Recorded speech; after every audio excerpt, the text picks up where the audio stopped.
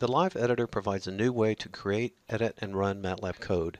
You can see your results together with the code that produced them. Add equations, images, hyperlinks, and formatted text to create an interactive narrative you can share with others.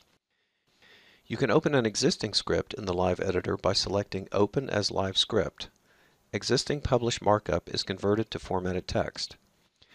When you run the live script, output and plots are displayed together with the code that produced them. Let's illustrate some of the features of the Live Editor by creating a live script to estimate sunrise and sunset times throughout the year. When a new live script is opened, a gray bar appears. This is where you type your MATLAB code. Let's start with some code to calculate the solar time correction and plot it over the course of the year.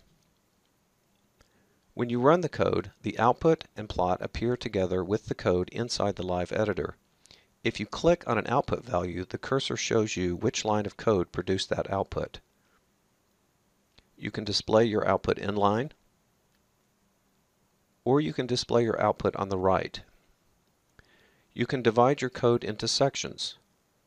This section will be used to calculate the solar declination for the days of the year. Sections can be used to divide a program into logical parts. You can run each section individually. Errors appear next to the line where they occur. You can fix the error and rerun the section. We'll create one last section that uses the solar time correction and the solar declination to estimate the time of sunrise and sunset for each day.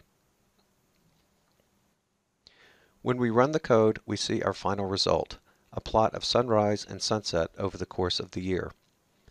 So far, we have used the Live Editor to do some exploratory programming to complete our analysis. The Live Editor also allows you to include additional information to help others understand your work. Let's add some text to describe the solar time correction calculation. You can create a title and headings for each section. You can use bold, monospace, or italics for emphasis, and create bulleted or numbered lists. You can add supporting material to your narrative such as hyperlinks or images.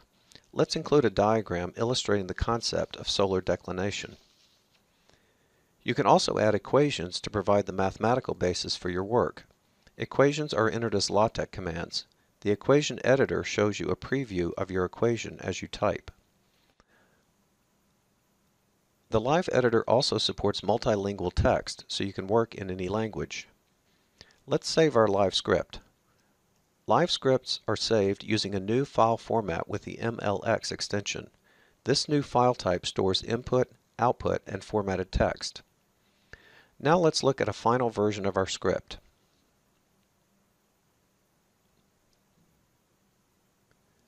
We've created an interactive narrative with MATLAB code and results together with text, equations, images, and hyperlinks that tell a story about the analysis. Now you can share your live script with colleagues or students so they can understand what you've done, replicate your results, and extend your analysis. If you want to publish your analysis, you can save it as PDF or HTML. If you need to share your work with someone on an earlier version of MATLAB, you can save the file as a traditional MATLAB script.